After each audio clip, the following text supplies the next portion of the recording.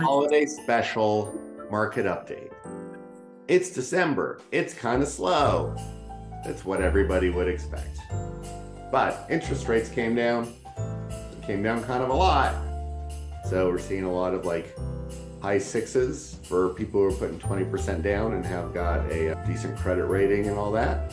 So I think people are excited about that. I think that's kept activity alive a little bit in December, but I've seen a lot of people either withdraw or expire their listings, maybe anticipation of coming on again in the spring. We've seen decreased new listings, decrease under contracts, but again, we're in that period in between Thanksgiving and Christmas. So it's to be expected.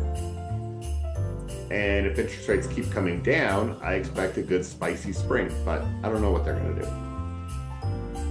And anybody who says they know what they're gonna do is either a magician or Santa Claus or lying to you. So we don't know what they're gonna do. If you're thinking about buying, man, you can go out there and throw out blow balls right now. Some of them will work, some of them won't. But sellers, get your place ready for spring, because I think it's gonna be a lot of buyers out there. If you wanna know what to do, let me know. You can come over, we can do a walk. It'll be fun. I'll bring my buddy.